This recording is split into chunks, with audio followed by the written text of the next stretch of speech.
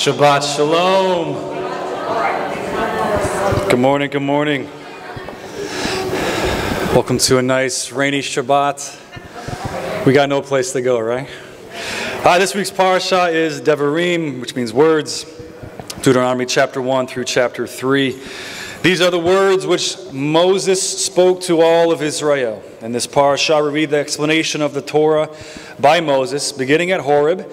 Moses retells what happened to the children of Israel the last 40 years. Moses reminds the children of Israel how he could not bear the burden of them by himself. So he had the people choose wise men among them to be heads of their tribes, to be their leaders, how he instructed them at that time to judge righteously, to not show partiality in judgment.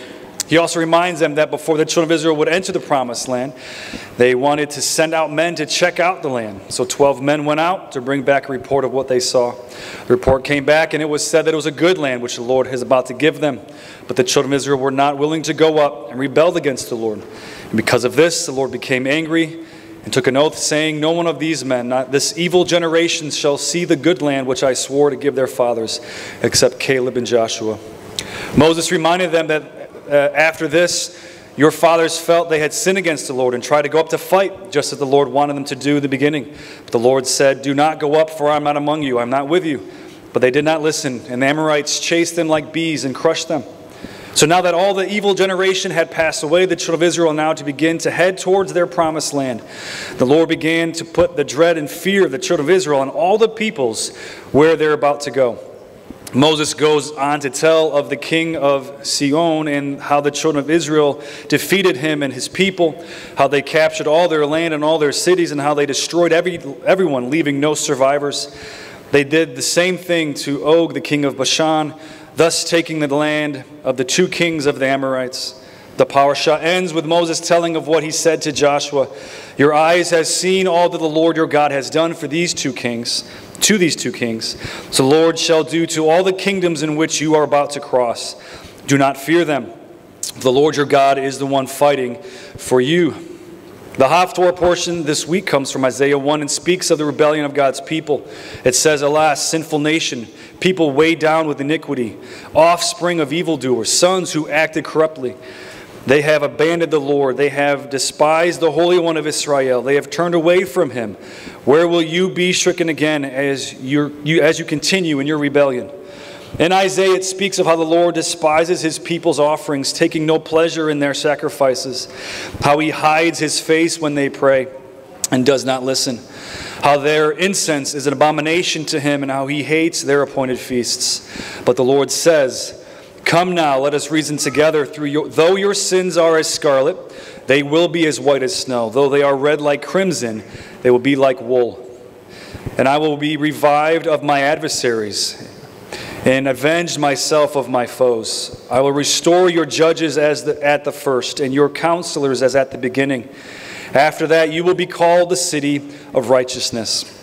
In the New Covenant, we read in the book of Ephesians, Paul insisting that as children of light, believers should no longer live as unbelievers do. For he states that unbelievers, Gentiles, have lost all sensitivity. They continually give themselves over to sensuality so that they can indulge in every kind of impurity with continual lust for more. More importantly, we as believers are to put off our old self, which continues to be corrupted by its deceitful desires. We are to be made new in the attitude of our minds and to put on the new self, created to be like God in true righteousness and holiness. Paul urges us to continually seek the good of our fellow believers, whether it is by not sinning when we are angry or ceasing from stealing so that we have something to give someone who has need, or through our communication, which should be wholesome, so that those who hear may benefit and be edified. Trying to learn what is pleasing to the Lord should be our daily desire and concern. Being imitators of the Holy God, acting like children of light and not of darkness, and continually producing the fruit of the Spirit, avoiding even the appearance of evil. Amen. Shofarim.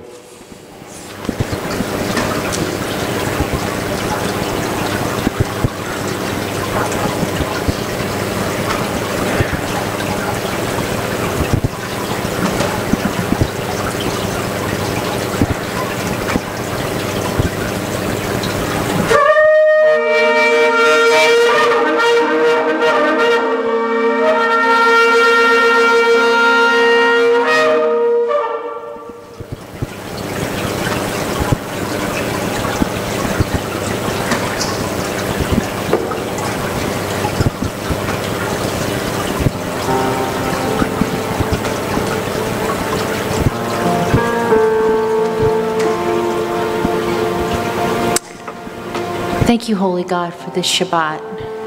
Thank you for every person that's here today, Father, to worship you. Father, I thank you and praise you, Lord. I give you honor today. I give you praise. Father, I pray in the name of Yeshua, Lord, that none of us would ever be given over to any kind of temptation, Lord, that we would always walk in the footsteps of your word. Wash us today, Lord God, with your holy water of your Spirit, Lord. Wash our heads, our hands, our feet. Father, that we might sit here and hear what you have for us today, Lord. Father, we want to worship you in spirit and in truth. Allow your Holy Spirit, Lord God, to penetrate us. Father, I pray right now that you would anoint the word that goes forth. Father, that it would be food, living food for our souls. And I pray, Lord God, that you would be glorified as we worship you today. As we lift up our voices and honor you. Have your way in this service, Father.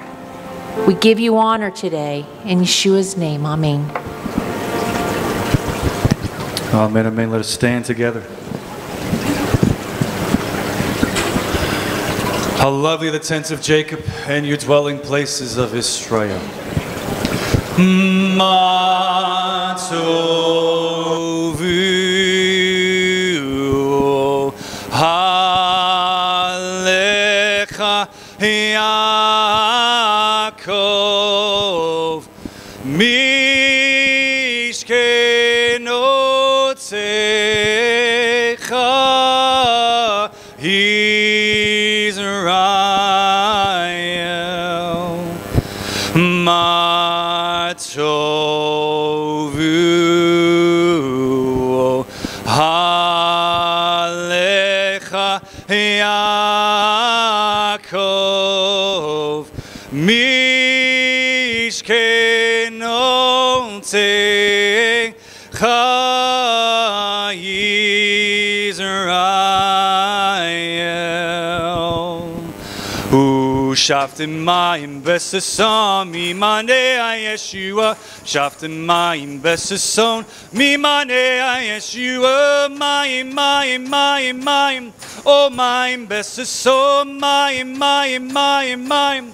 Oh mayim besason. Hey hey. Oh mayim mayim mayim mayim mayim mayim besason mayim mayim mayim. Mayim mayim besasom, shaftim mayim besasom, mimane Yeshua. Shaftim mayim besasom, mimane Yeshua. Mayim mayim mayim mayim, oh mayim besasom, mayim mayim mayim mayim, oh mayim besasom. Hey, oh hey. Oh mayim mayim mayim mayim mayim mayim besasom mayim. Oh mayim mayim mayim mayim besasom. Therefore with joy we shall draw water from the wells of Yeshua. Amen, amen. All right, Shabbat Shalom. All right, we begin the Siddur with the Baruch Hu.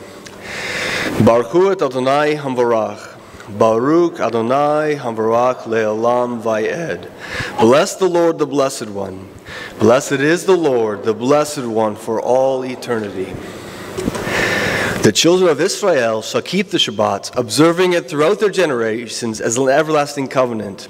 It is a sign between me and the children of Israel forever. For in 6 days the Lord made the heavens and the earth, and on the seventh day he rested and was refreshed.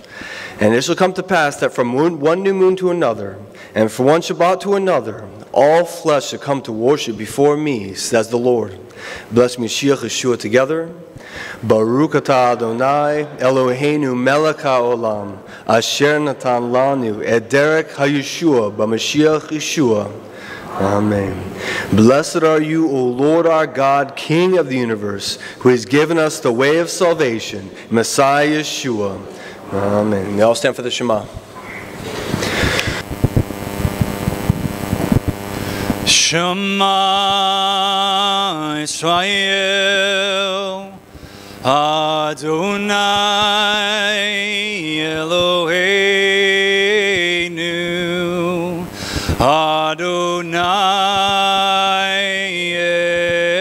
Echad.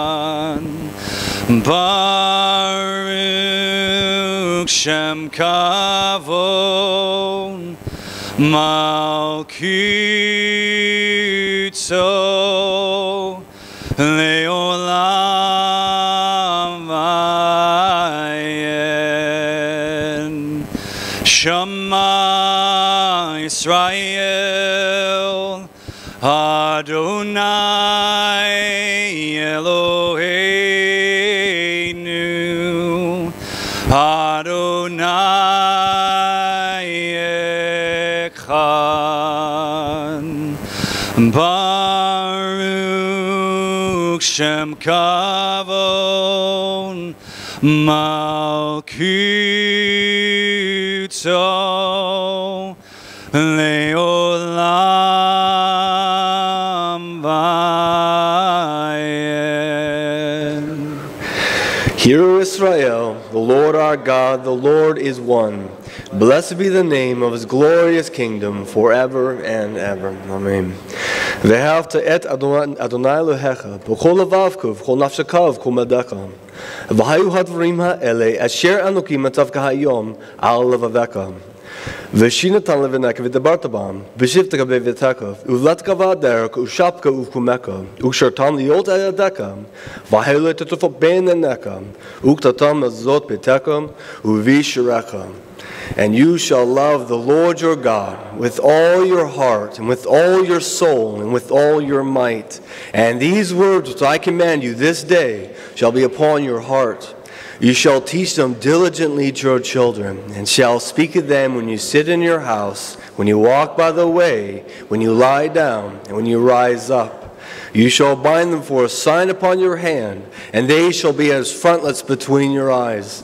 You shall write them upon the doorposts of your house and on your gates. Ve'ahavta l'reacha kamoka. And you shall love your neighbor as yourself. Amen. Blessed are you, O Lord our God, and God of our fathers, God of Abraham, God of Yitzchak, and God of Yaakov, the great, mighty, and awesome God, the Most High God who bestows grace and creates all, and remembers the kindnesses of the fathers, and brings a Redeemer to his children's children for his name's sake with love. O King, Helper, Savior, and Shield, blessed are you, O Lord, Shield of Abraham. You are eternally mighty, my Lord, the resurrector of the dead are you, abundantly able to save, who sustains the living with kindness, resurrects the dead with abundant mercy, supports the fallen, heals the sick, releases the confined, and maintains his faith to those asleep in the dust. Who is like you, O Master of mighty deeds, and who is comparable to you, O King, who causes death and restores life and makes salvation sprout? Our God and God of our fathers, may be pleased with our rest. Sanctify us in your commandments and grant us our portion in your Torah. Satisfy us from your goodness and make us rejoice in your salvation, and purify our hearts to serve you in truth. In love and favor, O Lord our God, grant us a holy Shabbat as a heritage, and may Israel, who sanctifies your name, rest therein.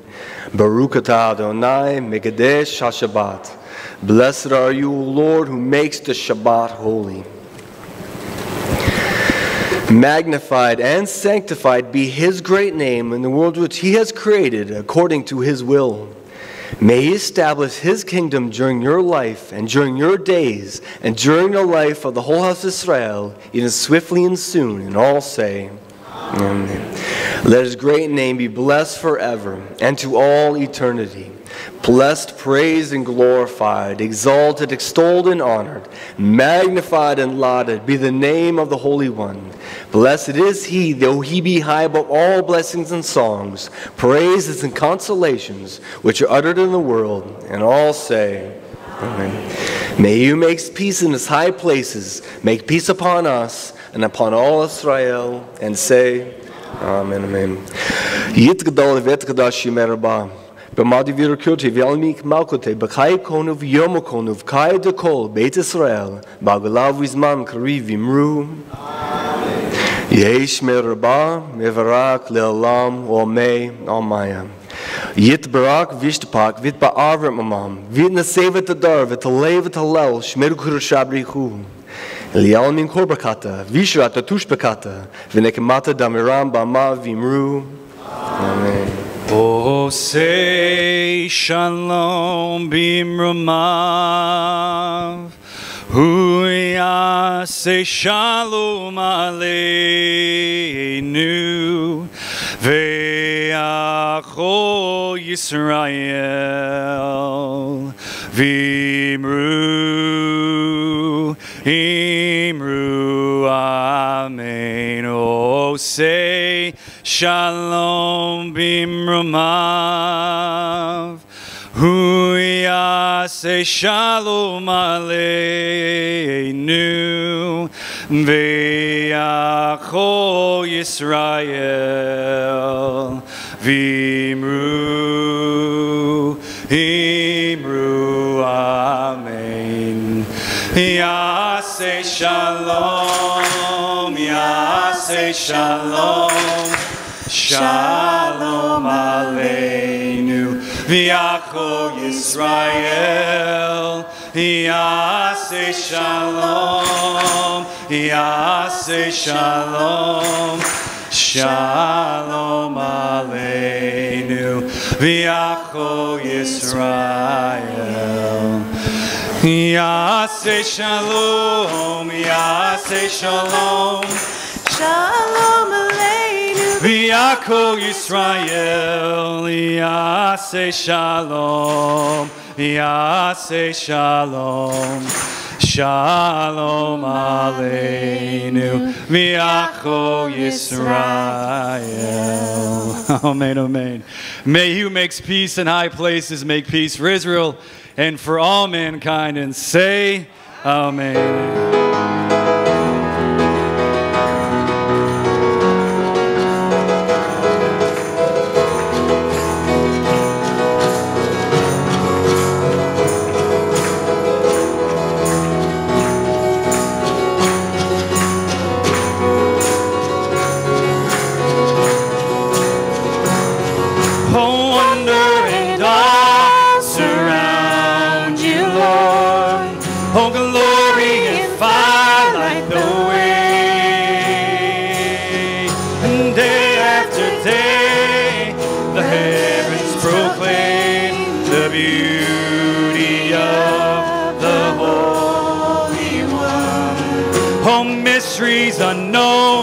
Unknown to you, all wisdom is yours to reveal.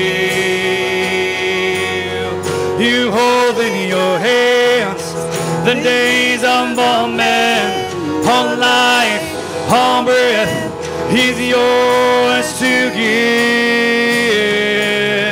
and we will respond with joy in our song. Your enemies rise, your enemies roar, your fire consumes them all. There is none so high and holy, King of kings, the one and only. You are adored, you are the Lord of all. Oh, and mysteries unknown to you, all wisdom is yours to reveal. You hold in your hands the days of all men, all life, all breath is yours to give, and we will respond. Oh, with joy in our soul, your enemies rise,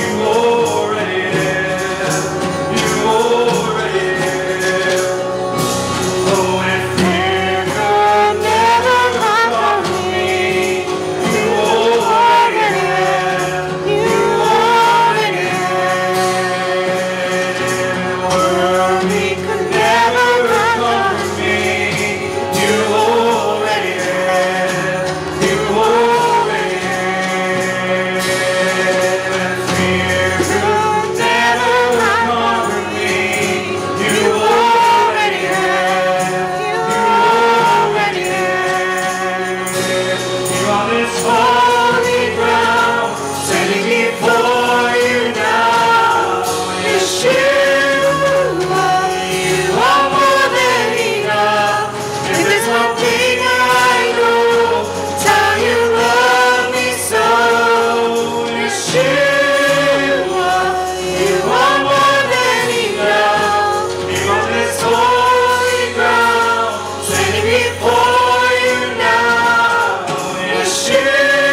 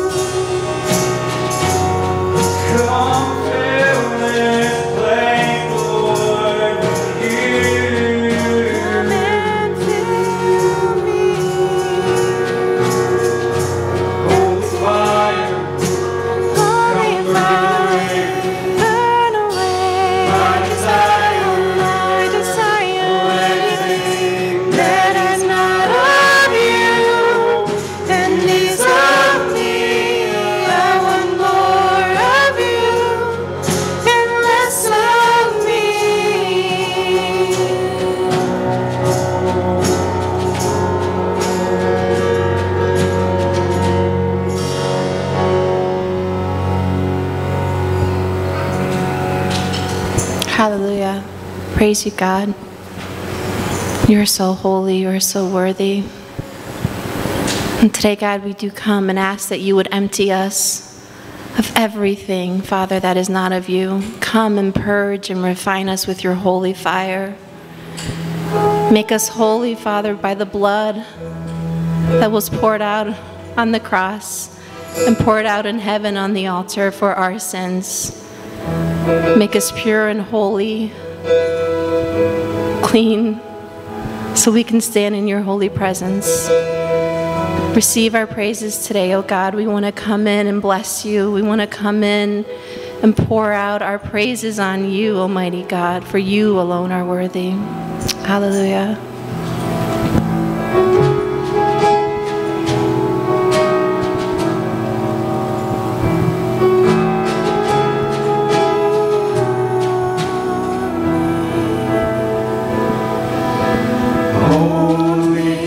You are still holy, even when the darkness surrounds my life. The sovereign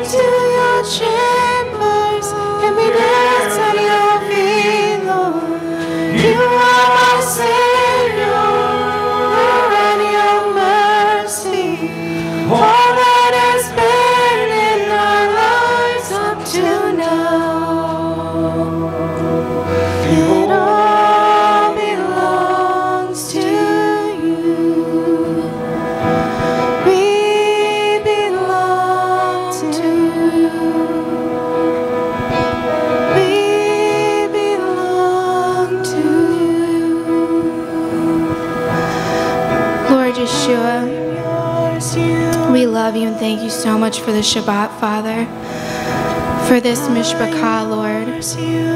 We thank you, Lord, for this rainy day, Father, that nourishes the plants and the trees and everything around us. We pray, Lord, that our hearts and minds and our ears would be open to you, Lord, so that just like the rain outside, Father, that you'd send your Ruach to fill us up and to nourish us, to nourish our spirit this morning, Lord. We thank you so much for this nourishment you're about to send us that we'll receive, Lord. We pray that it will come forth from the Rabbi and that nothing will stop us and get in our way. Nothing will distract us, Lord. That we would just soak up your spirit and your nourishment today, Lord. We love you and thank you in Yeshua's name. Amen.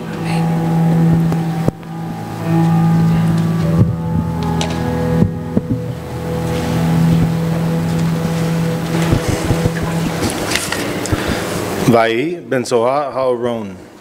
When the ark would travel, Moshe would say, "Arise, O Lord, and let your enemies be scattered, and let them that hate you flee from you. For out of Zion shall go forth the Torah, and the word of the Lord from Yerushalayim. Blessed be he who in his holiness gave the Torah to his people, Yisrael. Ya'amod Yoel ben Avraham la Torah. Baruch hu et Adonai hamvorak, Baruch Adonai hamvorak le'olam va'ed. Baruch atah Adonai Eloheinu melech haolam, asher b'cha b'nu mikol, ha'amin v'natan lanu et torato. Baruch atah Adonai noten ha'torah. Bless the Lord, the Blessed One. Blessed is the Lord, the Blessed One, for all eternity. Blessed are you, O Lord our God, King of the universe, who has chosen us from all peoples and given us his Torah. Blessed are you, O Lord, giver of the Torah. Yeladim.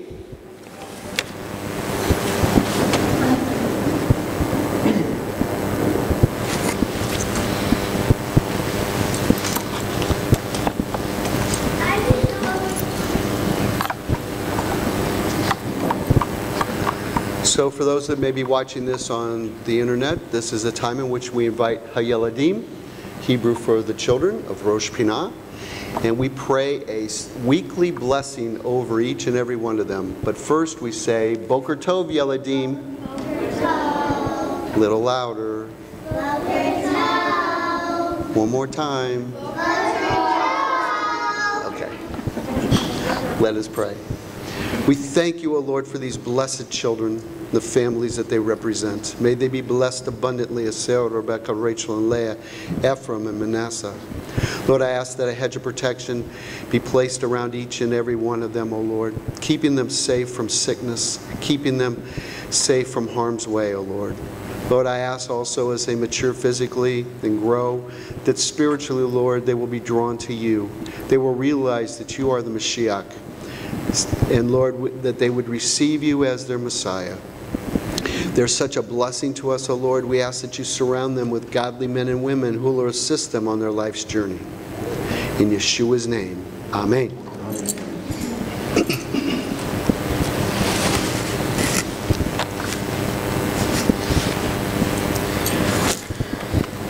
Ele hadevarim asher daber Moshe el kol Yisrael ba'aver hayarden b'midbar barava mul suf ben paran uven tufel ulavan v'chasorot v'di zahab achar asar yom mechorev derek har sa'ir ad kadesh barnea vahi barbaim shana Be'ashtei asar chodesh be'echad lechodesh diber Moshe el bnei Israel kakol asher tziva Adonai oto alehem.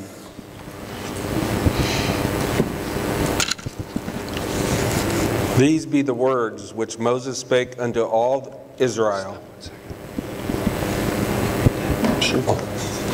Good. We're switching because Ben and Katie are having their wedding celebration coming up, and he's coming to the Torah to read the weekly Torah portion. So you continue on. All right.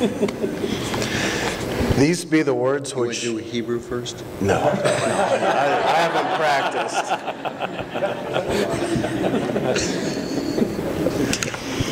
These be the words which Moses spake unto all Israel on the side Jordan in the wilderness, in the plain over against the Red Sea, between Paran and Tophel and Laban and Hazeroth and Dizahab. There are 11 days' journey from Horeb by the way of Mount Seir unto Kadesh Barnea.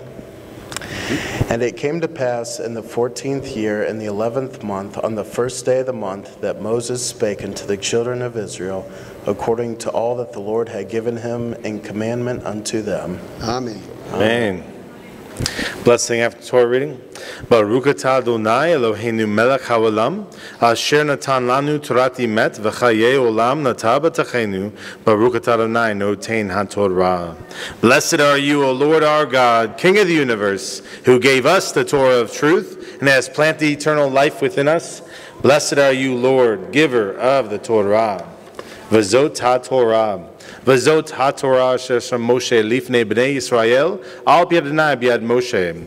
And this is the Torah that Moses placed before the children of Israel at the command of the Lord through Moses' hand. John 1:1 says, in the beginning was the Word, and the Word was with God, and the Word was God. This Torah scroll is the Word of God. Yeshua is this Word. John the Immerser said in John 1:29, behold the Lamb of God, who takes away the sins of the world. God's word is written on lambskin. Yeshua is this lamb. In John 12:32, Yeshua said, and I, if I am lifted up from the earth, will draw all peoples to myself. The two wooden poles holding this Torah scroll are called Eitz Chaim, or Tree of Life.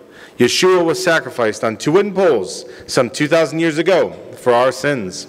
Amen. Eitz Chaim hi. Eitz Chaim hi l'mazachim ba. Vatom ker mushar, darke no am vakol na tivateha shalom. Hashavenu Adonai alekav nashuva kadesh menu kikanim. Is a tree of life to those who take hold of it, and happy are those who support it. Its ways are ways of pleasantness, and all its paths are peace. Cause us to return to you, Adonai, and we shall return. Renew our days as of old. Revelation 2:7 reads, he who has an ear, let him hear what the Spirit says to the congregations. To him who overcomes, I will give to eat from the tree of life, which is in the midst of the paradise of God. Yeshua was, is, and shall ever be this word of the one living God that we look upon this day for our salvation. Amen. May be seated.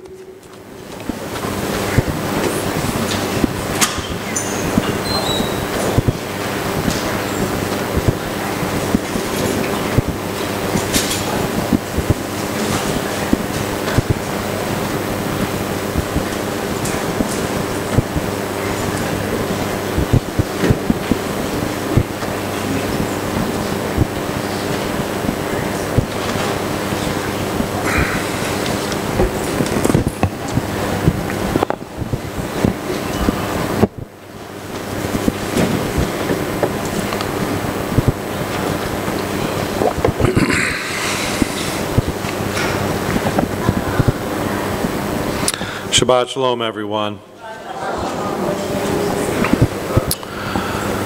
So as has already been noted, we've seen this morning,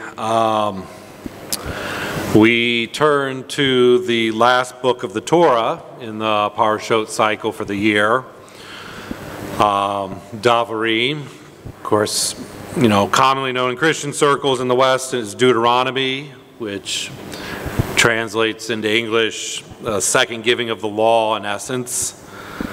But of course, like I said, you know, in Hebrew, it's Davarim, it's words. That would be the translation into English. And when I was reflecting on this title last night, you know, words, brought to mind a teaching I had done in the past. It didn't relate directly to these chapters in Deuteronomy or Devarim, but specifically on the word, word. And when we talk about the word, you know, oftentimes we use that meaning all of Scripture, We use it as a word from God, you know, a message from God.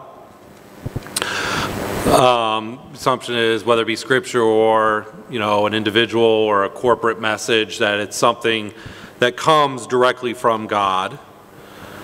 But probably the most well-known meaning right out of the scriptures when we think of the word was, as the title of the message up there on the screen would suggest, but in the beginning was the Word.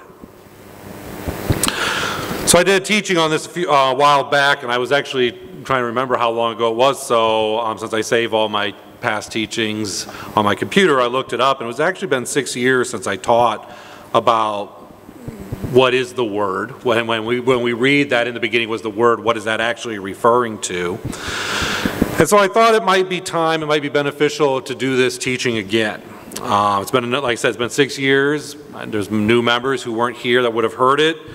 Probably most of you have forgotten it. I know Kathy hasn't, because she was a big fan of this teaching, and every once in a while will bring it up again to me. But I thought it would be good because it's a beneficial teaching, because ultimately what it does, what I hope it does, is that it should broaden our understanding of who Yeshua is. And ultimately, it should deepen our understanding of the nature of God. Now this teaching, though, it requires us to exercise our brains. You're going to have to put on your thinking caps this morning with me. Because in this message, we're going to the deep end of the pool. Because we're going to focus, like I said, almost exclusively on the meaning of the word, word. And so doing so, we're going to enter into the realms of theology, philosophy, history, entomology, all those things that I really enjoy and I get passionate about studying.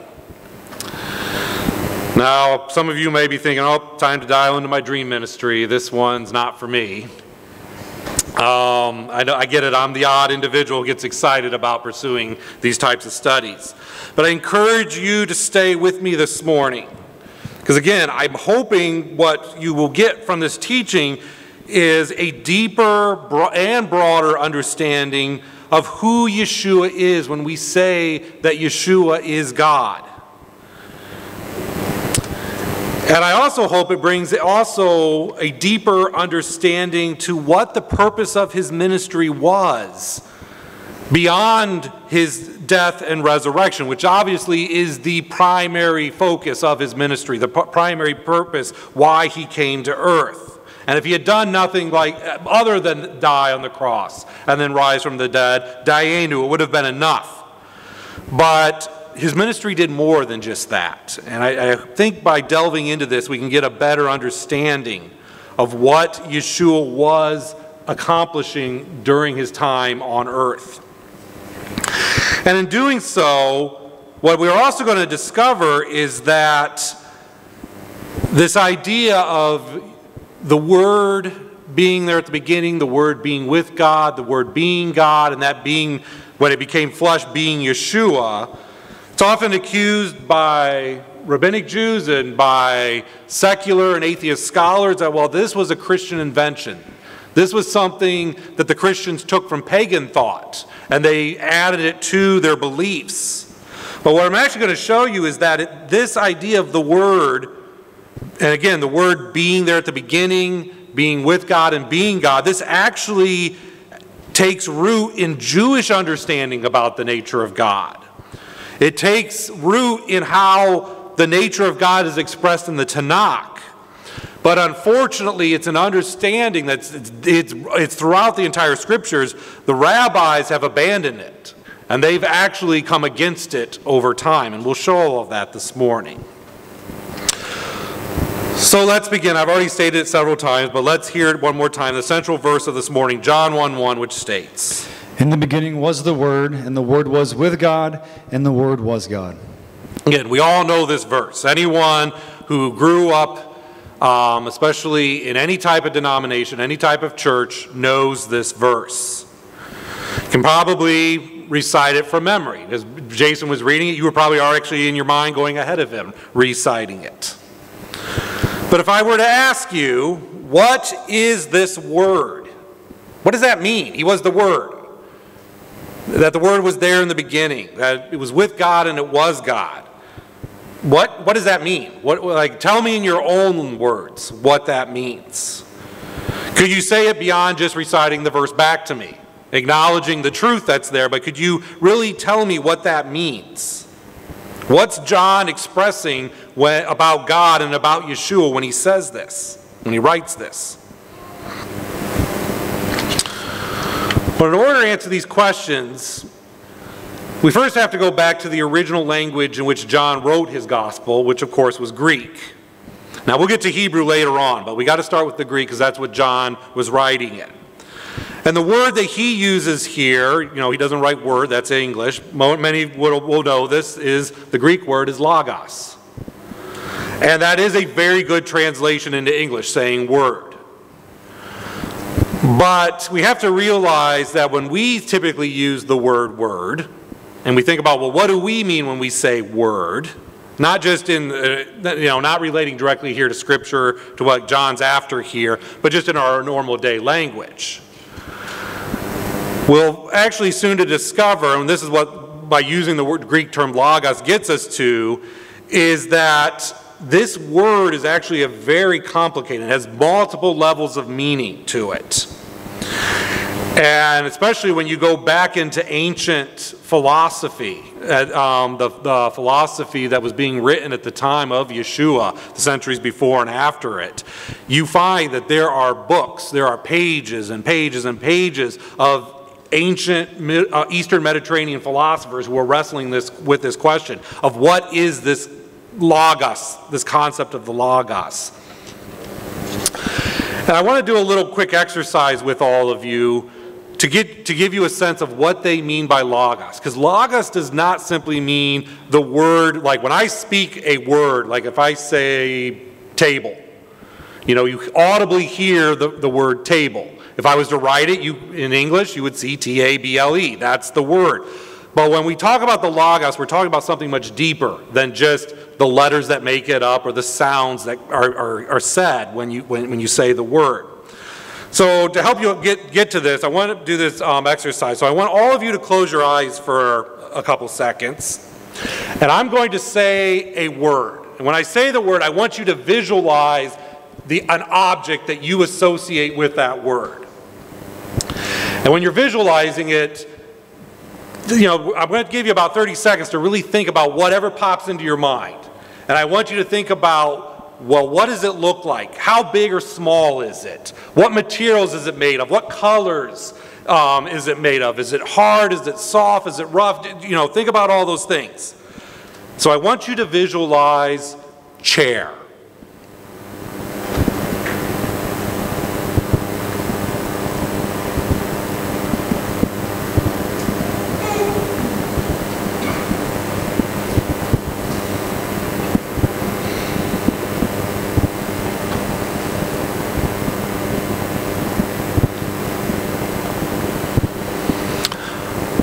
All right, you all had an image in your head. Now I want you to take a minute, turn to the person next to you, and tell them what you visualized. Describe it. Give them details about what you visualized.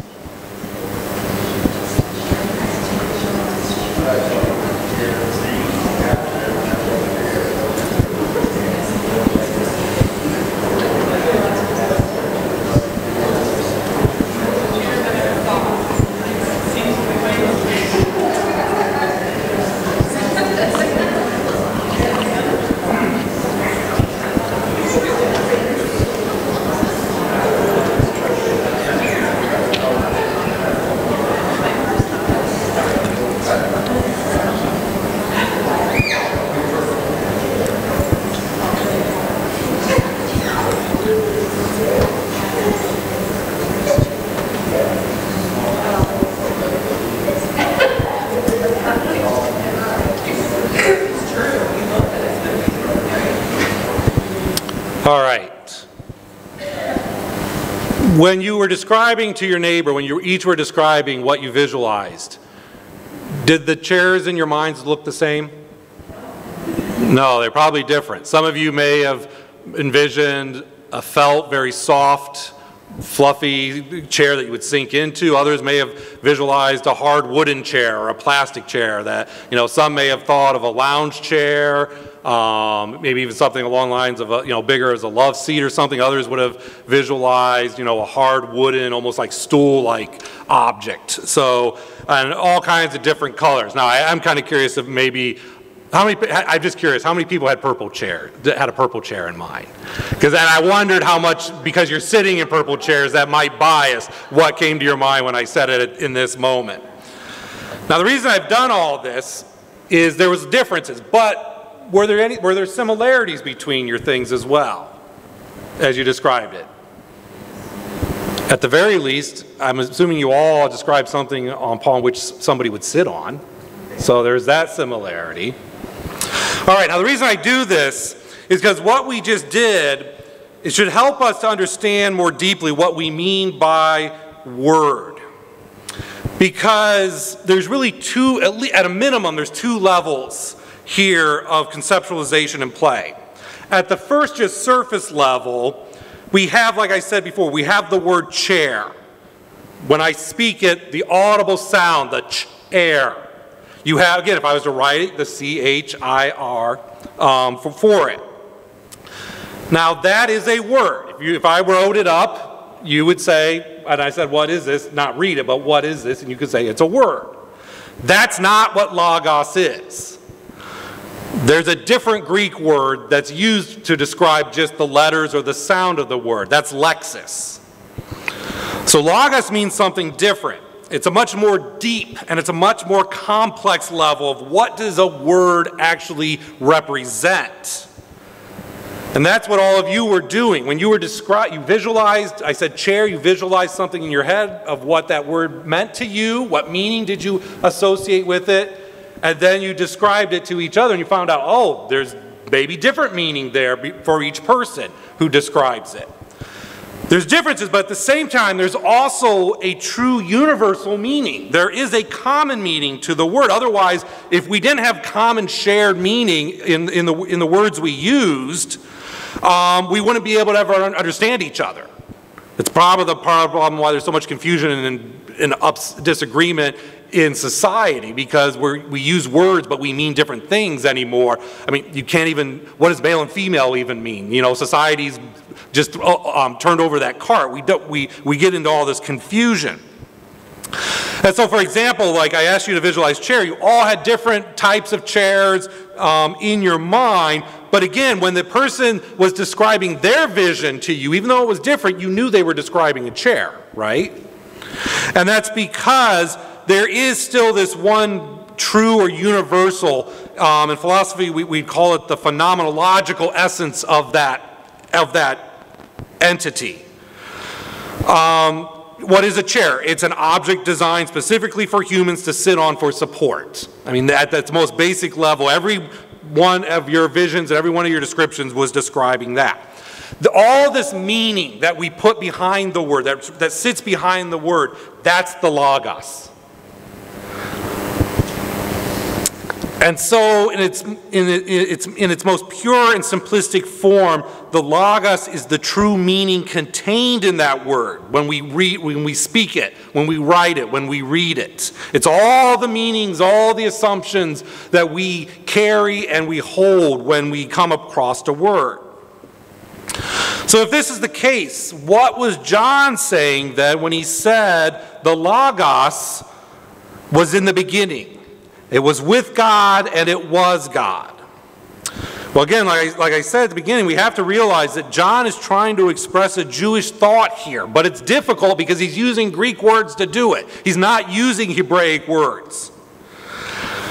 And because he's writing his gospel to a much broader audience, and so that's why he chose Greek to write it in, he had to find a Greek word to express this Jewish idea. And logos ends up fitting, that he takes from the Greek, it fits the bill. It really does work for what he was trying to express, because logos, that being the meaning behind the words that we speak, it actually ends up taking on multiple meanings then. It's very complex and it's multifaceted in what it means. And you're going to find at the end of the teaching, I'm going to summarize it takes about 8 bullet points to really say what is meant by this word logos.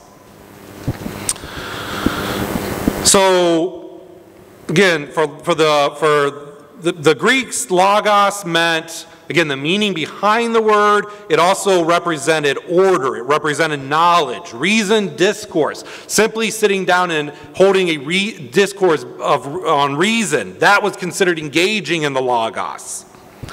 It was seen also by certain Greek philosophical schools as they would talk about this divine logos, the divine animating principle behind the universe, behind everything we see physically. The Stoics, which was one group of Greek philosophers, they called it the anima mundi, which in Greek means the word's soul, or the world's soul, or the world's spirit. Again, it's the meaning, it's the essence behind what we see physically. So, in other words, when using the word logos, one of the central meanings of this is it's the meaning of the universe that exists behind the physical creation which we're able to observe and interact with.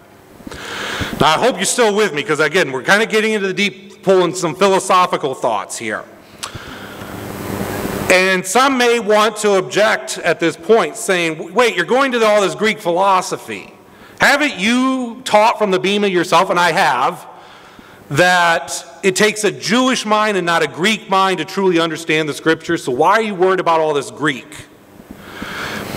And if this is so, if it does take a Jewish mind, why are we even worried about what these Greeks, these pagan-derived philosophies came up with in terms of the logos?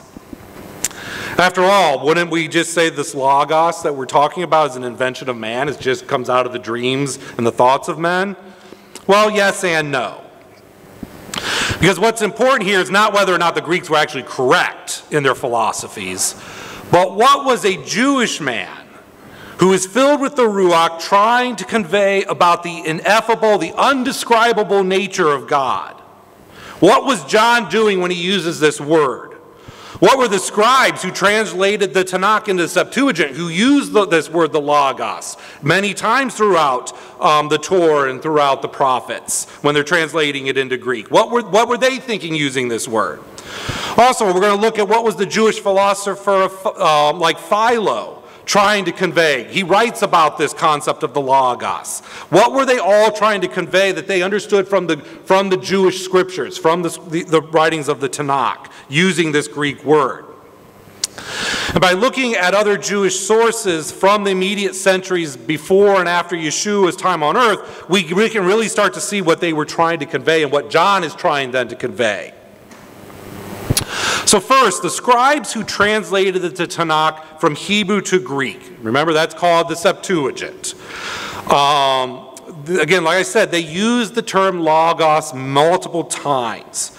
And most often when they use it, they are translating the Hebrew word davar, which we get davarim, the parashah this week. Now, davar is much more like the English word, in that it doesn't, unlike the Greeks who split up these two levels of meaning between the lexis and the logos, just the plain audible or visual representation of the word versus the meaning behind the word. In Hebrew, they use davar, and it can take on both meanings there. So what we have to do is we have to go searching through the Septuagint looking, where do they use logos? Again, they're often translating davar as logos. Not always. Sometimes they translate davar as lexis. So you can see in their minds, they were distinguishing between these two concepts, though. So let's use a few examples where we see from the Septuagint. Of course, we're going to read it in English, but you just got to trust me, if you were reading it in the Greek, they would be the rabbis and the scribes were using logos when you hear words in these verses. So first of all, we have Proverbs 18:4 that states, "The words of a person's mouth are deep waters. The fountain of wisdom is a bubbling brook." So the words or the logos of a man's mouth are deep waters. Meaning it's just not what he speaks, that there's just this surface level of it, that it's just this plain, literal, everybody understands exactly the same thing. They're deep waters. There's lots and lots of meaning behind the words that we speak. The Septuagint also expresses how a man's heart responds to God's commandments, and that this is related to the logos. Proverbs 4:4 states, He taught me and said to me, let your heart take hold of my words, keep my commandments and live. So we hear there, the heart is where the logos. Now, if the logos is the meaning, the heart is where the logos, the meaning of the commandments, is retained. It's where it's kept. It's where life will exist if it is kept there. I mean, that gets into everything that we know from from the Tanakh about needing to have circumcised hearts, and that the word has to penetrate into it and it has to reside there. But it's just not the plain textual meaning. You can memorize the entire Torah, but if you don't understand the meaning behind it, it's worthless to you. Tying the idea of the Logos to the commandments as a source of life, we also read the following in Deuteronomy 32, 45 through 47. When Moses had finished speaking all these words to all Israel, he said to them, take to your heart all the words which I am warning you today, which you will command your sons to follow carefully, all the words of this law, for it is not a trivial matter for you. Indeed, it is your life. And by this word you will prolong your days in the land, which you are about to cross the Jordan to possess. Now these three verses, this passage is really nice and trying to really get to what I'm emphasizing here about what the Logos is, because you have word used several times here. In verse 45, when they were translating into Greek, they don't use Logos. When it says, Moses finished speaking all of these words, it doesn't use the plural of Logos there. It uses that other meaning, Lexis. Just the surface. Moses spoke forth these audible words. But then after that, the other times it speaks about the word here, then they switch to using Logos. Again, expressing the deeper, life-giving understanding of the words of the law. That if you understand the meaning behind the law, then you will have this fountain of life that's given to you. In addition to the use of Logos as the meaning and the teachings of the law, what the law really means, it also presents, it's also used to present the act of creation by God in the Tanakh. So in Psalm 33:6 we read, by the word of the Lord the heavens were made, by the breath of his mouth all their lights. So by the word, by the Logos of the Lord the heavens were made. So not just by the spoken word of God, but by the Logos, by the meaning, that animating force behind the words that were spoken by God. It was that caused creation to leap into being. That out of nothing, all of a sudden, just by God speaking it, again, not because there was an audible speaking of words, but the meaning, the force, the spirit behind those words. That's what caused creation to leap forward. And this later understanding of the Logos, that being the force behind creation, this is what we find in the writings of the Jewish philosopher Philo. And again, he lived at the same time of Yeshua. He lived in the large Jewish community of Alexandria, Egypt. And Philo described specific aspects of the nature of God as belonging to a divine Logos. Specifically, Philo conceived of God as being holy. That's obviously a very Jewish concept, very idea, because it comes right out of the scriptures. And so he sees God as being holy. He's spiritual. He sees him being completely as spiritual. But therefore, now this is where Philo starts to kind of drift into Greek philosophy, though. He says that, because the Greeks had this concept, that because God is holy and separate and spirit only, he couldn't interact directly with his creation. That the physical material world, there was too big of a gulf between what God had created and God himself, that God couldn't interact with it. So, in line with a lot of Greek thinking, Philo argued that there was this insurmountable gap. But the problem he ran into as a Jew was that when he read the Tanakh, when he read the Holy Scriptures, it's filled with all of these examples where the divine presence actually does enter into and interact with the creation. So Philo had to reconcile the examples he saw in Scripture with the Greek philosophy he also was buying into. So he uses this idea of the Logos And he conceptualized the Logos as an aspect of God. And he even says this, and it's fascinating because he was writing he would have been writing before John says, in the beginning was the Word, and the Word was with God, and the Word was God. Philo's writing saying this Logos, this divine animating spirit, is both God and separate from God. So the idea is right there, before John even writes it. And he says that this Logos then acted as an intermediary, as being both separate and being part of God. It acts as an intermediate that can all of a sudden, that can bridge this gap between God in his pure essence, his true nature, being fully spirit and separate from everything, separate from his creation and the creation itself. Thus, Philo goes through and he starts pointing to all these examples where we see God interacting with individuals in Scripture. When Abraham is visited by the three angels or men, one of them we know was God. It says right there in the Scripture that it was Yehovah, and therefore that was the Logos. When God appears before Moses in the burning bush, and when the bush was on flame, that was the Logos. When the Shekinah, the holy resting presence of God, filled the tabernacle in the days of Solomon, that was the Logos. Every time we see God entering into his creation and interacting directly with it, that's the Logos. And much of the language that Philo used to describe the Logos mirrors descriptors we have of Yeshua. But interestingly enough, we actually also see sometimes it also relates to the Holy Spirit, to the Ruach, as it's described in the New Testament. Philo said that the Logos was present in the act of creation, and that it was the animating bond that held the universe together. He claimed the Logos was the name of God, but also a second God. Again, which sounds strange because, I mean, as a Jew, he was certainly a strict monotheist, and he would have, the Shema, there is one God, and there is none other, but he still sees, again, it's hard to describe, but he was trying to describe it is with God, but it also is God. He called the Logos the heavenly Adam. He called it the heavenly high priest. He called it the mediator and the advocate, or the paraclete. He also argued that when God said that man should be created in his image, back in Genesis 1, he was speaking specifically, that image was specifically the Logos, which was the image or the outline of God. Much of this language reflects what Paul would express about Yeshua in Colossians 1, 15 through 17. He is the image of the invisible God, the firstborn of all creation. For by him all things were created, both in the heavens and on earth, visible and invisible, whether thrones or dominions or rulers or authorities, all things have been created through him and for him. He is before all things, and in him all things hold together.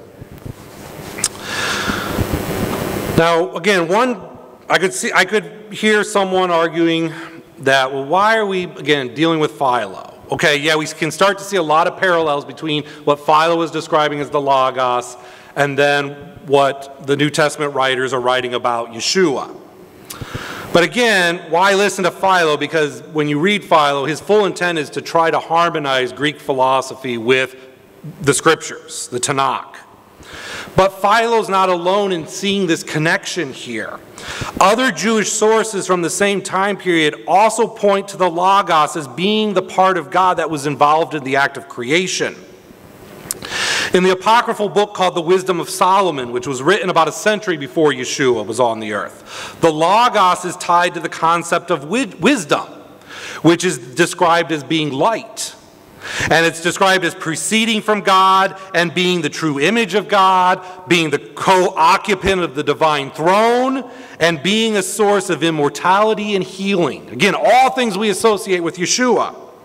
These descriptors parallel closely both the description of Yeshua being the Word, but also being the light, as John states in 1, 3 through 5.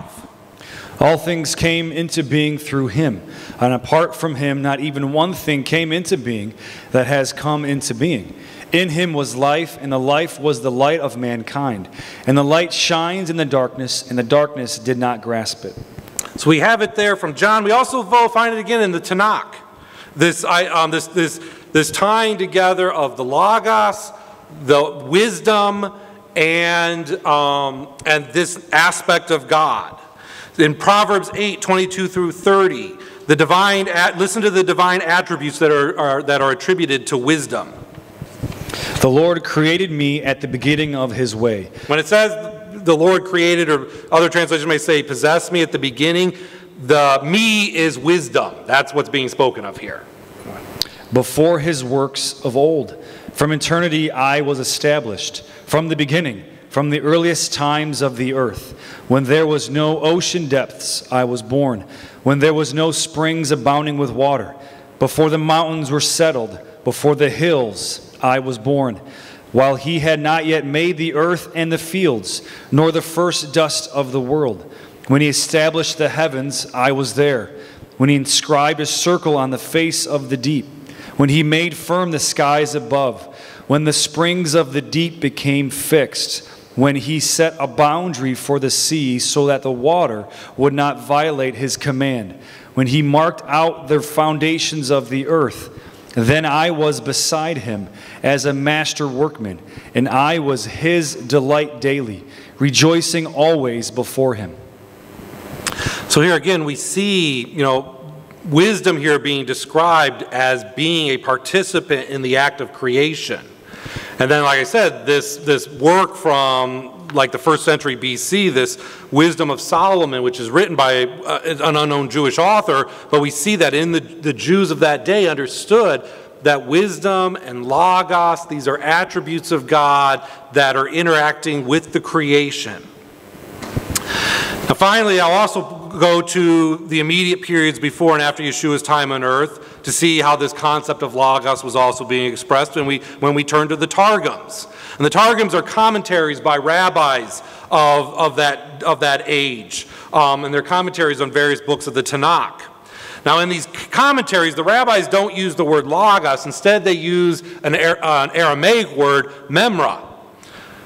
But memra is Aramaic for word, so it translates the same. And in these commentaries, we see the memra possessing the same qualities that we see Philo in the Book of Wisdom ascribing to the logos, in which the New Testament writers reveal as being aspects of Yeshua. In fact, the memra is used for the theophanies, the prophetic revelations, and all other manifestations of God that are seen in the Tanakh. It is also used as a replacement at times for Yehovah, the Yohevahe, the actual name of God. They actually use memra to replace it at times. Just like today where Jews would say Adonai or Hashem for the name, back then they would actually use this term memra, meaning word, as a replacement. Just to give you a flavor of this, here's several examples. In Genesis 39:21 it states, But the Lord was with Joseph and extended kindness to him and gave him favor in the sight of the warden of the prison. So it says the Lord, that being the Yehovah, the Lord was with Joseph. In one of the Targums we find the rabbi saying the memra was with Joseph in the prison. In Psalm 110, 1 through 4 we read, Lord says to my Lord, sit at my right hand until I make your enemies a footstool for your feet. The Lord will stretch out your strong scepter from Zion, saying, rule in the midst of your enemies. Your people will volunteer freely on the day of your power. In holy splendor from the womb of the dawn, your youth are to you as the dew. The Lord has sworn and will not change his mind. You are a priest forever, according to the order of Melchizedek. So right there, the Lord said to my Lord, Yehovah said to my master, Yehovah said to Adonai, my Lord, my master. One of the Targums, a rabbi writes that this is God addressing the memra. It's addressing you could say it's addressing the logos, the word. Now, keep in mind, this was the very verse or passage that Yeshua would use when he was challenged when he challenged the religious leaders to explain, well, why? Because David's the one speaking here in Psalm 110, and Yeshua says, well, why did David say the Lord said to my Lord? How do we make sense of that? And they couldn't answer him. And Yeshua was pointing that God was speaking to the other Lord is to Yeshua, the Mashiach, there. And so we see again all this tying together. Finally, the Targums also state that the Memra was in the pillar of the cloud of fire that led the Israelites out of Egypt and through the wilderness. Of course, this reflects Paul's own assertion about the Messiah that we find in 1 Corinthians 10, 1 through 4. For I do not want you to be unaware, brothers and sisters, that our fathers were all under the cloud, and they all passed through the sea, and they all were baptized into Moses in the cloud and in the sea. And they all ate the same spiritual food, and all drank the same spiritual drink, for they were drinking from a spiritual rock which followed them, and the rock was the Messiah. So Paul there talks about how everything was provided out of the cloud, and that there was this spiritual rock that was with them. And he says that rock was the Mashiach, that it was Yeshua. And again, in Jewish thought, we have from the Targums that they understood that what they called the Memra, what we would call the Logos or the Word, it was in the pillar of the cloud there. Because again, in their understanding, the Memra was any instance in which they saw God interacting in His creation. Now, in all of this, we see that the concept of Yeshua being the Logos or the Memra, it is a Jewish concept that they had developed in their attempt to understand how God, as an infinite and a spiritual and a holy or separate being, could enter into His finite physical creation. And how is it that He could interact with it? It wasn't a new concept that was created by John or the followers of Yeshua, nor was it one that was borrowed from pagan idolatry and philosophy, but rather it was an attempt to explain the nature of God as it had been revealed in the Tanakh to a Greek mind in a language that they could understand. Now, regrettably, most Jews do not know this about the ancient Jewish writings, because in the Middle Ages, the rabbis, and specifically the Rambam, they began to diminish the meaning of the Mamre. Essentially, they wanted to sweep it away. And the reason they did this is because what occurred in the 12th century is Catholic theologians who were trying to argue against the Jews and to convert them to Catholicism, they began to actually read the Talmud. They had neglected it for like almost 1,000 years. Now, this time they began to actually read it because they wanted to start looking and see, well, can we find in their own writings, the writings that the rabbis and the Jews are using, could we find arguments in there that we could use against them to try to get them to turn towards Christ? And in response to this, because they were finding all these, they found the Memra, they found these ancient Jewish writings, and they immediately said, well, this is the Logos, this is what John is describing in his gospel here. So they began to argue against the rabbis about this. But then the rabbis responded, unfortunately, by then diminishing and, like I said, trying to sweep these ancient writings away, because they couldn't explain it away. They saw the connections and they had difficulty. So they then changed the Mamre to simply mean, it's a name of God, we acknowledge that, but that's all it is. It's just something that describes one of God's attributes. But there's nothing special about it. It's not describing, God entering into His creation or anything. They divorced those earlier concepts of the Memra or the Logos being the part of the divine nature that served as the intermediary between God and His creation, and also was involved in the act of creation itself. And unfortunately, you read this today, many rabbis or Jewish philosophers, they will say, well, we reject the idea that God could become man, as you Christians try to say, because, and they go back, well, it's ironic, because they actually go back to the old Greek philosophical argument, saying God is completely separate from His creation. He can't enter into it. They reject that very idea.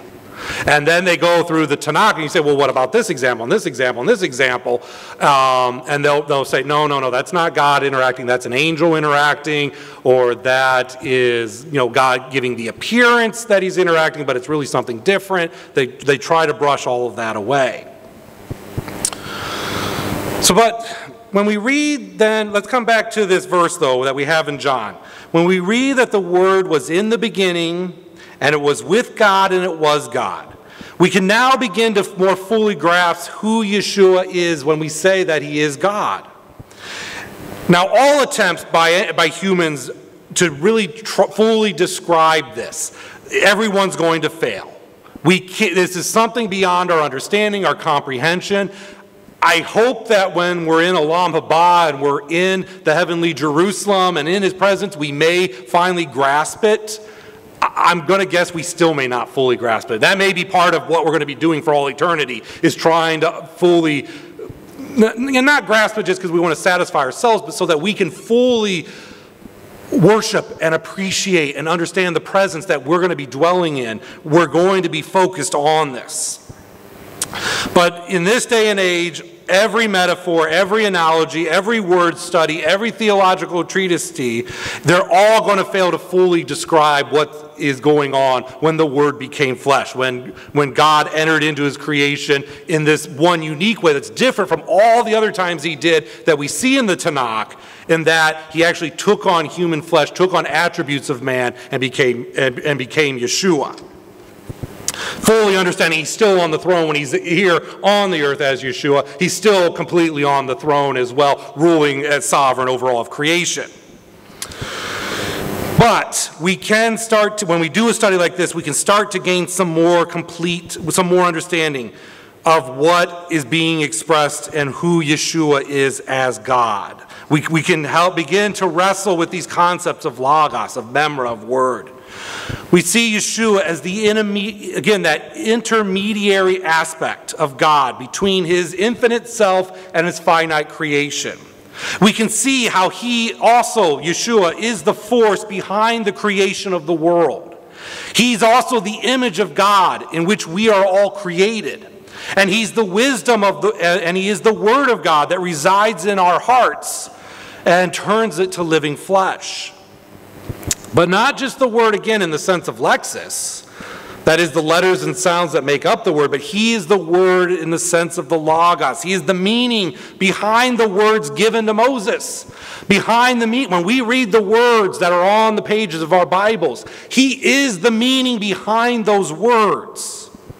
He's the meaning behind the commandments. He's the meaning behind all the personal stories we read. He's the meaning behind all the grand events we read of in the Torah. This aspect of Yeshua being the true meaning and the true spirit or force behind the Torah can be seen in his own teachings about how he sought to apply the law. I'm going to use the example of Matthew because that's where we see it best. Let's recall the following verses that are in Matthew 5, 21 through 22, 27 through 28, and 31 through 45. You have heard that the ancients were told, "You shall not murder. And whoever commits murder shall be answerable to the court. But I say to you that everyone who is angry with his brother shall be answerable to the court. And whoever says to his brother, 'You good for nothing,' shall be answerable to the Supreme Court. And whoever says, 'You fool,' shall be guilty enough to go into the fiery hell. You have heard that it was said, 'You shall not commit adultery.' But I say to you that everyone who looks at a woman with lust for her has already committed adultery with her in his heart. Now it was said, 'Whoever sends his wife away is to give her a certificate of divorce.' But I say to you that everyone who divorces his wife, except for the reason of sexual immorality, makes her commit adultery. And whoever marries a divorced woman commits adultery. Again, you have heard that the ancients were told, 'You shall not make false vows, but shall fulfill your vows to the Lord.' But I say to you, take no oath at all, neither by heaven, for it is the throne of God, nor by the earth, for it is the footstool of his feet, nor by Jerusalem, for it is the city of the great King. Nor shall you take an oath by your head, for you cannot make a single hair white or black. But make sure your statement is yes, yes, or no, no. Anything beyond these is of evil origin. You have heard that it is said, 'Eye for eye and tooth for tooth.' But I say to you, do not show opposition against an evil person, but whoever slaps you on your right cheek, turn the other toward him also. And if anyone wants to sue you, take your tunic and let him have your cloak also. Whoever forces you to go 1 mile, go with him 2. Give to him who asks of you, and do not turn away from him who wants to borrow from you. You have heard that it was said, 'You shall love your neighbor and hate your enemy.' But I say to you, love your enemies and pray for those who persecute you, so that you may prove yourselves to be sons of your Father who is in heaven. For he causes his sun to rise on the evil and the good, and sends rain on the righteous and the unrighteous. Now in these teachings here, these instances, we continually hear Yeshua saying, you have heard it said.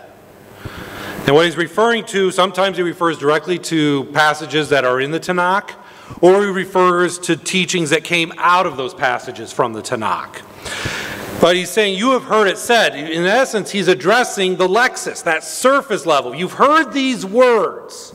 You physically have heard them, or you've read them on a page. But then he says, but I say to you, and what he's saying there is, I'm going to tell you what those words mean. What is the logos of those words? Yeshua is not changing any of the commandments here. He's not doing away with any of them. This is what our Christian brothers and sisters get wrong about these passages here. They think Yeshua is changing the law or he's doing away with it. If he did that, he's not the Messiah. They need to wake up and realize that. But what he's doing rather is he's saying, you have these words, these plain words. You've ascribed certain meaning to them. You've got the meaning wrong. Let me now show you what the actual meaning of these words are. What is the logos behind the words? He's describing, he's providing the logos because he is the logos that is behind those words. Those words that Moses or the prophets spoke, yeah, they spoke plain words in Hebrew, but now I'm going to tell you what the meaning of those words are. I'm going to tell you how to apply them in your everyday lives and what I was truly after in terms of your hearts and how you're to love one another and love God when I gave you those words. He's in fact doing exactly what he said he had come to do in Matthew 5:17 through 18. Do not presume that I came to abolish the law or the prophets. I did not come to abolish, but to fulfill. For truly I say to you, until heaven and earth pass away, not the smallest letter or stroke of a letter shall pass from the law until all is accomplished. Not one stroke, not one jot or tittle, not any mark of the law, he says, can pass away. And the reason it can't, you want to know the true reason it can't? You know, someone in history could have went back to a very early copy and could have erased or marked out something and tried to destroy it. And then all the copies preceding afterward, could have been altered. But that's the Lexis. That's just the surface words. The meaning, the logos behind that, nothing of that can pass away. None of that can be destroyed, because even if somehow you were able to gather every copy, physical and electronical, of the scripture in every language on earth and destroy it, the word still remains. The logos is still there. It is always there. It can't be, it cannot pass away until all is fulfilled. And so in conclusion, Yeshua is called the Logos by John. These are, I've got 6 bullet points here that I want you to understand. All of this is the meaning behind that. The Logos is the aspect of God that was the force or the agent behind creation. When God spoke the words, the animating force behind it that caused the creation to leap forward is the Logos, the Word. The light of God, which contrasts against the darkness, that's the Logos as well. The image of God, that very image in which we were made, that's the Logos. The aspect of God that bridges the gap between himself as spirit and his creation, which interacts with the creation in all of its manifestations, whether it's a theophany, it's the Shekinah, it's a word heard by the prophets, or it's when the word became flesh. All of that is the Logos, because it's God bridging that gap. The Logos is the wisdom and the true life-giving purpose of the Torah. It's the meaning, but it's also that meaning gives life, as Moses asserted. And the Logos It's the very same thing that the Jewish sages and rabbis of centuries immediately preceding and following Yeshua referred to as memra. It's in their writings. They understood this concept, this aspect of God. But unfortunately, like I said, over the centuries, it's been brushed away. It's been brushed under the rug. Now, hopefully this helps all of us appreciate who Yeshua truly is, at least appreciate it more. And even more so, it helps us appreciate the love that God demonstrated for his creation. Because when he did bridge that gap in this very unique way, when Yeshua walked the earth, when he became flesh, we see what God was willing to do out of love for his creation, as was described by John in 1:14. And the Word became flesh and dwelt among us. And we saw his glory, the glory as of the only Son from the Father, full of grace and truth. His love was so great that he came, he had bridged it many times, but he bridged it in this very different way when he came as Yeshua.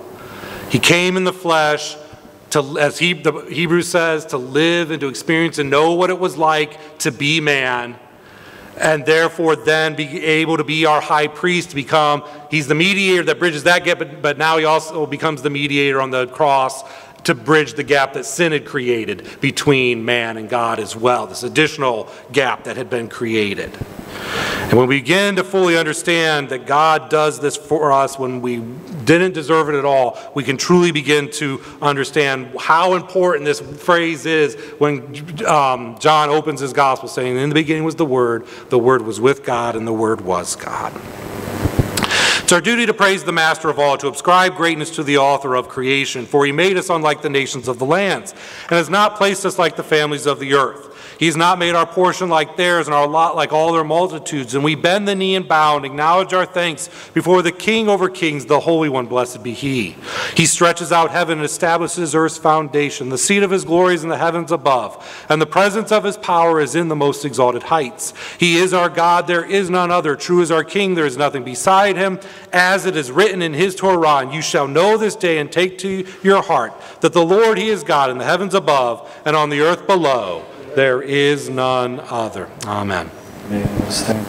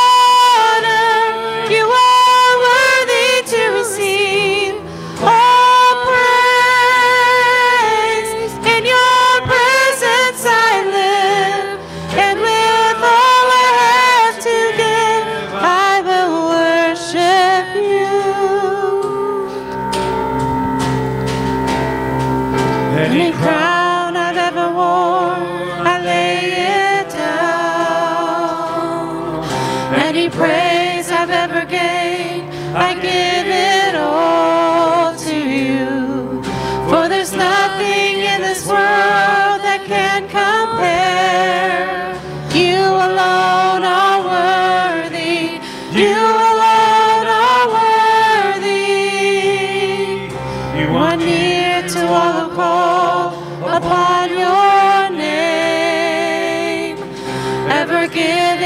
ever loving, you remain the same. For you open up your hand and satisfy. I give you all the glory, give you all the glory. You are worthy, O Lord, of all honor. You are worthy to receive all praise. In your presence I live, and with all I have to give, I will worship you, honor you, glorify your holy name. You are worthy, O Lord, of all honor. You are worthy to receive all praise. In your presence I live, and with all I have to give, I will worship you, honor you, glorify your holy name. You are worthy, O Lord, of all honor. You are worthy to receive all praise. In your presence I live, and with all I have to give, I will worship you, honor you, glorify your holy name. I will worship you, honor you, glorify your holy name. You are worthy, O Lord, of all honor. You are worthy to receive all praise. In your presence I live, and with all I have to give, I will worship you.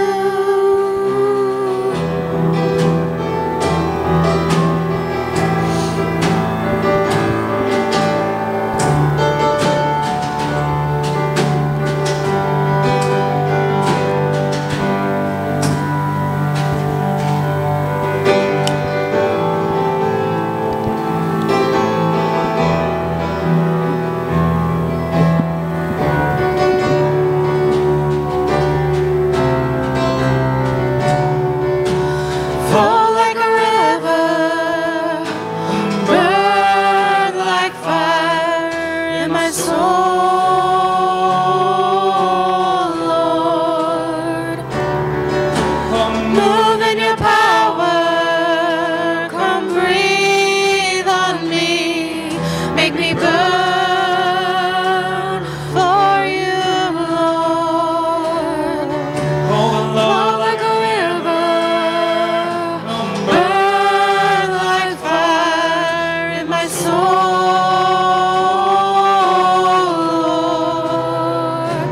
Lord.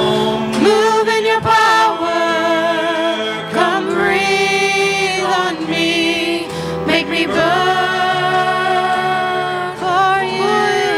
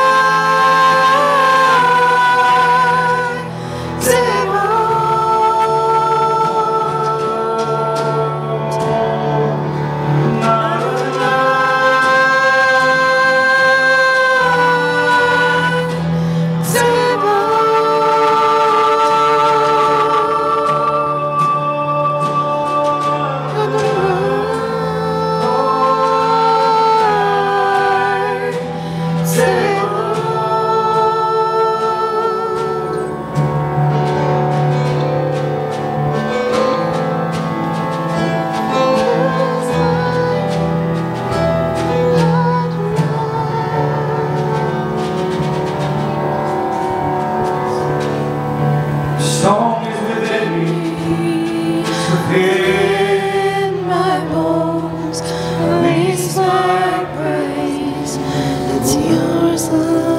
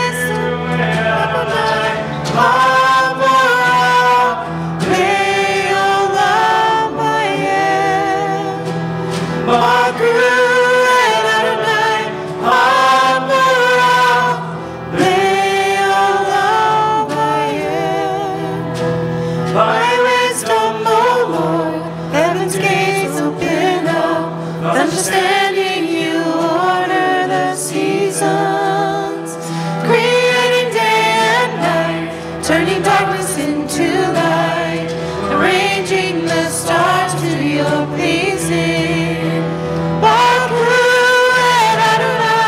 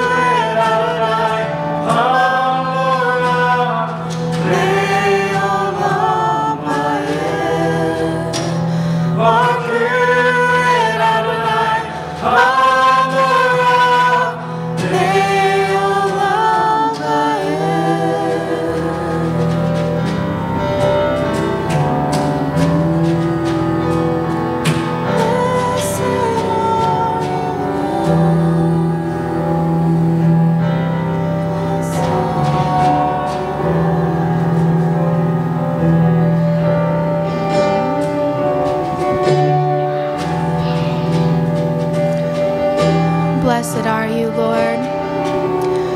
Blessed are the King, the Holy One, and the Lord of hosts. Blessed are you, and we praise you and send up our praise to you today, Lord. We love you and thank you for this time to worship you, Father. We thank you for your word, Father, that lives inside of us, Lord. We pray that as we read your words and speak your truth and speak out your words, Lord, that they would come to life in everyone around us, Lord. We just pray that those words in your spirit would dwell in us, Lord, dwell inside of us. Bring healing to us all, Lord. We pray as we go through our week, Lord, that you would continue to be with us and lead us, Lord. And we thank you for everything that you do for us each day, Lord. Every day an opportunity to lift you up in praise and worship. To worship the one true God and King. We love you and thank you. In Yeshua's name, amen.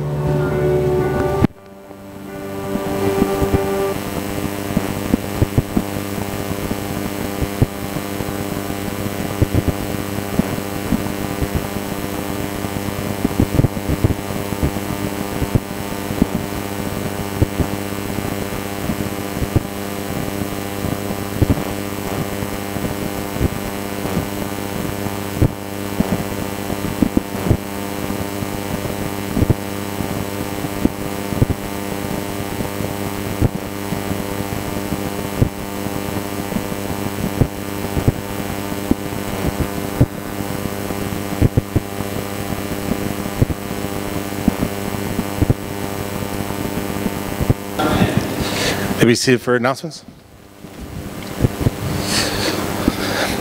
As always, we will have yeshiva this week, 7:30 to 9, as well as youth group on this Wednesday, 7:30 to 9. For yeshiva, please have read Luke 15 and 16. Also on the back table, we have our sign-ups for our annual Rosh Hashanah picnic, which is occurring July 31st, which is a Saturday. We'll have our normal Shabbat service and then lead right into the picnic on the 31st. So please sign up for that, both your name or family name, and then also the side dish you're bringing. Of course, as we asked before, as we always ask everyone to bring a package of hot dogs as well. And then also there will be sign-ups next week for calendars. So be looking forward to that. Just like past many, many years, the price will range depending on how many we get, between $10 to $15. So we'll have more of an understanding of what that cost will be once we have a sign-up list, okay? So just look for that next week. And I believe that's all the announcements I have. Oh, Ima?